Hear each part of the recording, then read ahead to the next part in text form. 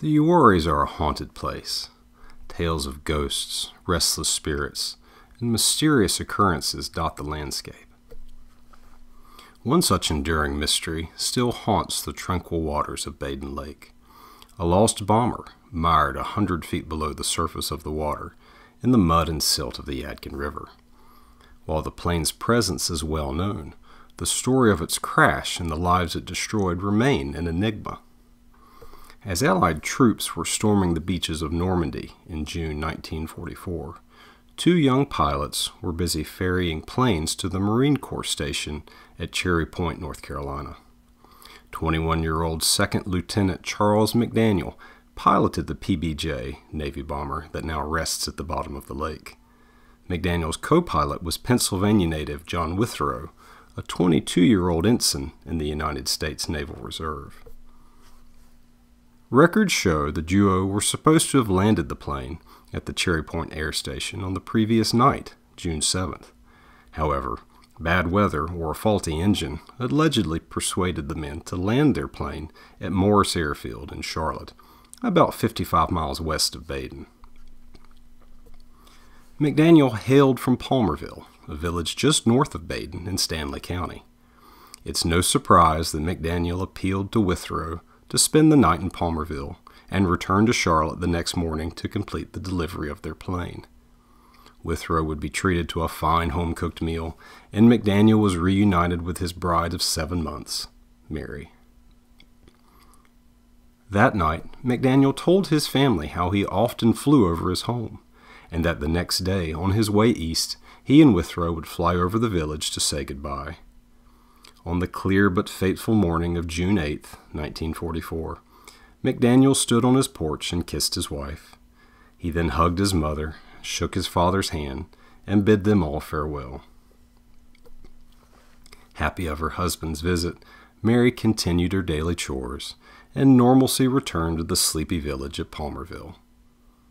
Shortly after lunch, the hum of the bomber's engines grew louder as McDaniel and Withrow approached the Yadkin Valley. Family and friends turned out in haste to watch the young pilot say goodbye.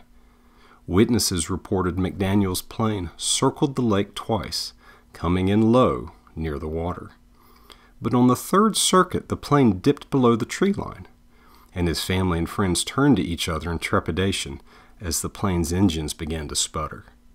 Seconds later, their apprehension turned to shock and horror as a loud explosion echoed across the lake. Locals rushed to the lake to see what had happened, but the water was calm, and no trace of the plane was visible. Military police quickly arrived to stand guard near the hydroelectric dam that formed Badin Lake, as well as the aluminum plant producing metal for the war effort. When it became apparent the plane had crashed and sunk, Navy divers arrived to retrieve the pilot and co-pilot's bodies, and, if possible, the plane.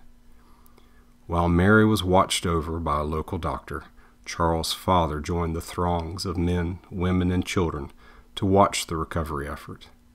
But the divers came up empty-handed. Badin Lake is formed by the immense concrete walls of the Narrows Dam, which stretch between the cliffs of Narrows Gorge, and is unusually deep and very murky. Though the plane was located, the depth of the water and poor visibility made recovery almost impossible. Over the years, repeated attempts to locate Charles McDaniel and John Withrow have turned up little, and the plane remains deep under the gentle waves of Badin Lake, just yards from the shore. Mary McDaniel never forgot her love, but soon thereafter moved away from the village of Palmerville and the shore where her husband disappeared. The depth of the wreck, the loss of the crew, and the circumstances of McDaniel's actions evolved into a folklore around the lake region. Now, nearly 80 years later, the memories of those who witnessed the plane's demise are growing dim.